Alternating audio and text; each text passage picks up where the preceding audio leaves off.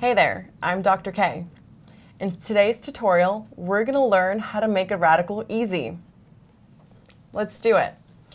Let's use an example like radical 90.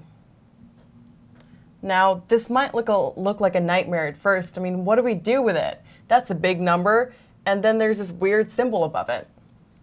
So, remember that what a radical means, you're taking the square root of a number.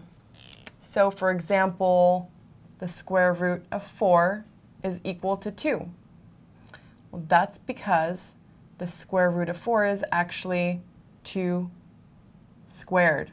So a radical is undoing this square. So you're taking this outside, which is equal to 2. Okay, let's come back to 90.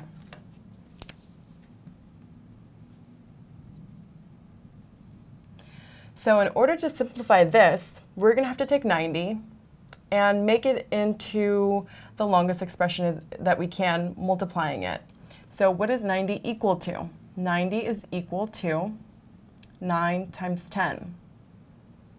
But we can simplify this even further, huh?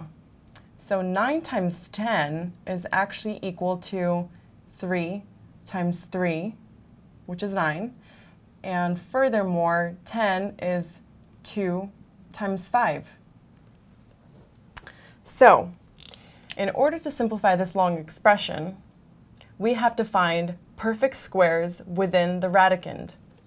So this is the radicand, and a perfect square within it would be 3 times 3, because it's the same as 3 squared. When you have a perfect square within a radicand, you can eliminate it by taking it outside of the expression. So this expression is actually the same as 3 times 2 times 5 within the radicand. So that's the radical of 2 times 5, which is 10. And just to make it a little bit more simple, it's the same as saying 3 radical 10. You don't have to put that sign there for multiplication.